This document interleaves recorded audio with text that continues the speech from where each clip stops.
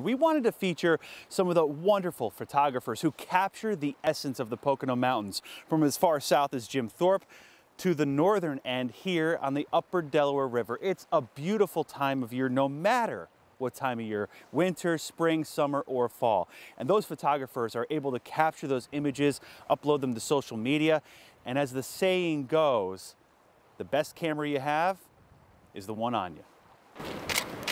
Matt Cannon has been pointing his Nikon on the Poconos for a few years now, capturing the region's beauty, including here along the Lehigh River. And Andrea Killam, another professional photographer, has been going the distance for amazing views, including here along the Delaware River. Both are among the many of us who share images of the Pocono Mountains with the world via social media, Instagram, and others.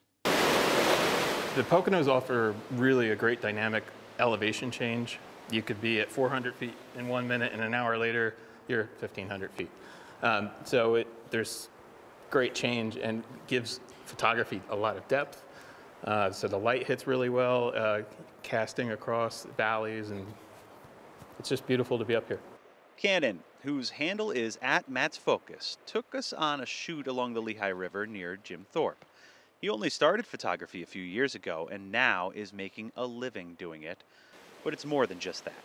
It's a love for the subject matter, whether it's skyscrapers in the Big Apple or downtown Jim Thorpe, a favorite of Matt's to shoot. Just recently, the @Pocono Tourism Instagram account featured Matt's work, and followers showed their love in return. Jim Thorpe is, I think, really an eclectic, cool, it's not something you would expect to find in the northeastern area of Pennsylvania. And it's really charming. I love just how intimate that little main street of town is. Andrea Killam has the same love for the Delaware here on her friend's Sylvania Tree Farm near Lackawaxen. Not only has she taken stunning images like these, she's also done work for some iconic Pocono resorts.